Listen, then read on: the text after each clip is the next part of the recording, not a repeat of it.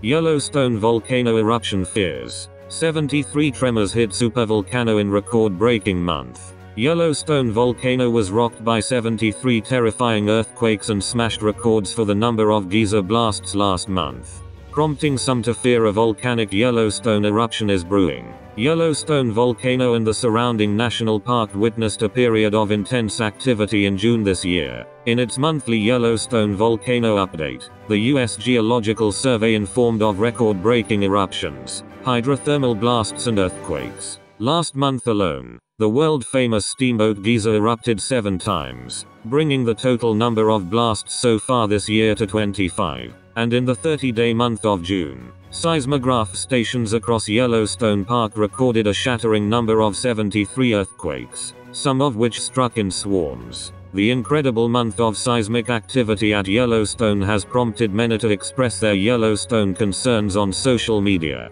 The last time it erupted? About 600,000 years. Gulp. And user nerdy Captain Kirk said, "I wonder if half of the world's paying attention to the news. Do you know if Yellowstone blows we're all dead, right? So be kind to people. Love one another. You never know, tomorrow could be our last day." And yet, despite these worrying message of doom circulating social media, the USGS and its Yellowstone Volcano Observatory, (IVO) branch is certain the supervolcano is not showing signs of unusual activity.